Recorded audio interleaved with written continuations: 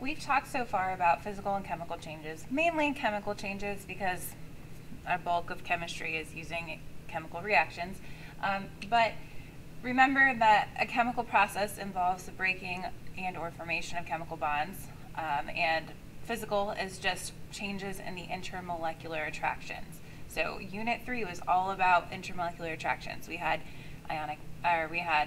hydrogen bonding, we had dipole-dipole, ion-dipole, London dispersion forces, induced dipole, all kinds of things. So intermolecular is when you have multiple molecules interacting with each other, but chemical processes happen when you actually change them into new things. Okay. Well, an example of this, a physical process would be a phase change, like evaporation, where when you're boiling water on the stove, it's still water. When it turns to steam, it's just arranged in a different way. So when can it be both? Sometimes physical processes involve breaking of chemical bonds. For example, arguments can be made for the dissolution of a salt in water to be either physical or chemical. If we look at it, what happens when you dissolve the salt in water is you're breaking apart the ionic bond that holds the sodium to the chloride ion, and then as a result, there's a formation of an ion-dipole interaction.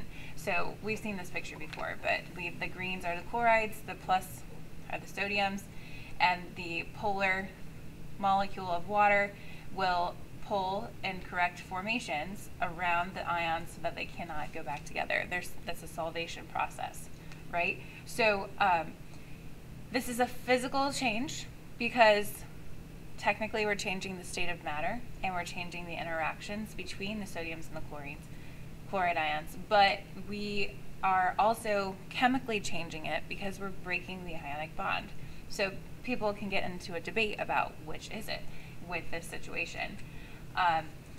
For more vocabulary terms associated with this, you will need to, and I think it's a part of your homework assignment for this unit, or this section, you need to read in your textbook page 488 to 490 about different vocabularies with changes of state.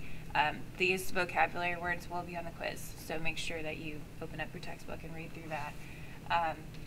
But the molecular level of perspective can help us distinguish between if it's chemical or physical by considering whether intermolecular or intramolecular forces are disrupted. Remember, intramolecular forces are the ionic bond or the covalent bond, the ones that are holding the actual atoms together within the same molecule. And inter is when you have interactions between two different molecules. Okay, so intramolecular forces are a lot stronger. This is a review of Unit 3, whereas intra are stronger, inter are not as strong as them, but they can change the way that things are represented. So now, do I think that dissolving salt in water is a physical or chemical change? That's up to debate. In Chemistry 1, we just said that it was a physical change, but if you go about the argument that you're breaking ionic bonds, then that might change your mind.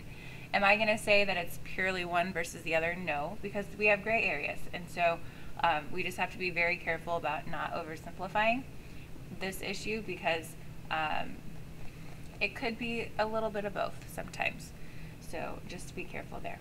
All right, so make sure you read that section in your textbook so that you have vocabulary words ready for the quiz.